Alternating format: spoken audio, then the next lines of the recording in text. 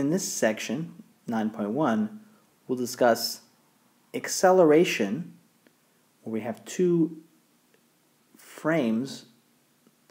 One of the frames will be inertial, the other frame will be accelerated, but it'll be accelerated using a linear acceleration, not necessarily a constant acceleration, but we're not going to consider rotation. So let's look how that plays out. Let's consider two coordinate systems, S0 and S. S0 is going to be an inertial coordinate system, so we're going to imagine that it's fixed with respect to the surface of the Earth. And S0, the coordinate system, this is going to be a non-inertial coordinate system. So what's important here is that S is being accelerated relative to S0. We can locate the origin of coordinate system S with respect to S0 using a position vector. We'll call this position vector capital R0. So that's the position of the origin of coordinate system S as measured with respect to S0. And let's imagine that there's a point suspended in space somewhere. We'd like to locate that point with respect to our non-inertial frame. So we're going to make a position vector which points at that point from the origin of our non-inertial frame. We're going to call that position vector R. And then we'd like to locate that point with respect to our inertial frame. And we'll call that position vector little r0. And so by the property of vector addition, r0 vector, that's going to be equal to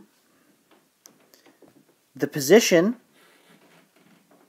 of the S coordinate system, its origin, plus the position of that point as measured with respect to the S coordinate system. Now, this equation represents the way in which we basically solve these problems and how we convert from an inertial coordinate system to a non-inertial coordinate system. Let's take two time derivatives of both sides of this equation, and what we'll get is that r0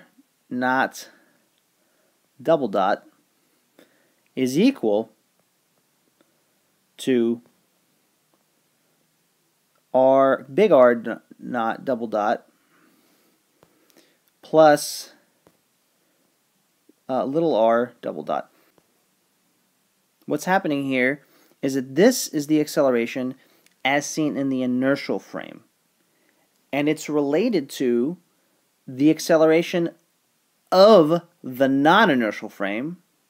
That's the acceleration of the frame S as measured with respect to S0, plus the acceleration as seen in the non-inertial frame. So let's rewrite these equations and try to see a little more clarity. Okay, so here I've rewritten that previous equation. The acceleration as seen in the non-inertial frame is equal to the acceleration as seen in the inertial frame. So I've switched these two terms on the right-hand side. This is the acceleration that's seen in the non-inertial frame plus the acceleration of the non-inertial frame. And that's key. This actually represents the fictitious or other accelerations that basically pop up in the non-inertial frame that do not correspond to any specific applied force. Now remember that in an inertial frame, Newton's law is F equals m r double dot, and this is only true in an inertial frame. And so what that means is that we can use this equation up here, multiply through by m, and we get this equation. And I'll stop using all these different colors. So here are the forces as seen in the inertial frame, and these are equal to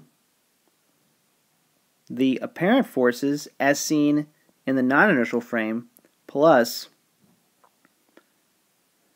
the mass times the acceleration of the inertial frame. Now we can imagine a case in which there are no applied forces as seen in the inertial frame, meaning there's no forces acting on our particle.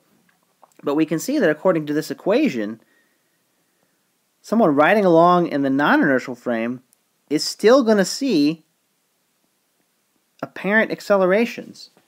So what that means is the objects as seen in the non-inertial frame will appear to accelerate even when there's no force acting upon them. And so these are often called fictitious forces. They basically arise from our Joseph coordinate system. Let's look at a specific example discussed in the book. Imagine a train car sitting at rest with respect to the surface of the Earth, and inside the train car there's a coating of ice on the ground, and on that ice is a hockey puck resting. Now at some instant in time, the train car begins to accelerate in the forward direction with an acceleration vector a. As far as the person sitting outside the train car is concerned, that puck is not subject to any forces, any net forces, and so the net acceleration observed by the person outside the train car, maybe looking in through the window, is zero. The puck basically remains at rest. However, for a person inside the train car, what's going to happen? Well, the puck is suddenly going to appear to accelerate backwards in the opposite direction as the train car is accelerating as measured with respect to the surface of the Earth. In other words, the acceleration of the puck is going to be in the opposite direction to the acceleration of the train car as seen when the person standing on the surface of the Earth.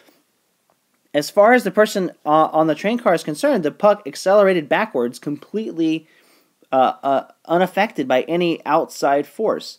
But of course we know what's really happened is that the frame itself has begun accelerating, and therefore the puck will slide to the back of the train car with an acceleration negative a, whatever the acceleration of the train car is. So this is an example of how you can get these sort of fictitious forces.